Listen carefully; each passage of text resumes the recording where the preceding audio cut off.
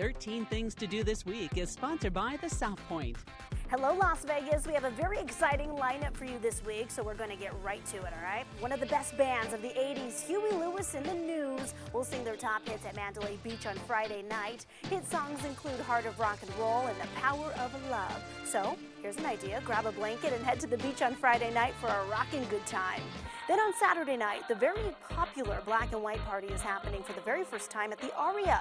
The party is a major fundraiser for AIDS of Southern Nevada. They are celebrating 30 years this year, and the party will be spectacular. That's what we're hearing. Don't forget to wear black and white.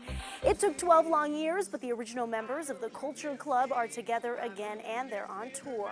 Boy George and the Culture Club perform Sunday night at the Palms. This is one show you will not want to miss. If you want to see the full list of 13 things to do this week in Viva Las Vegas, just head on over to ktnv.com.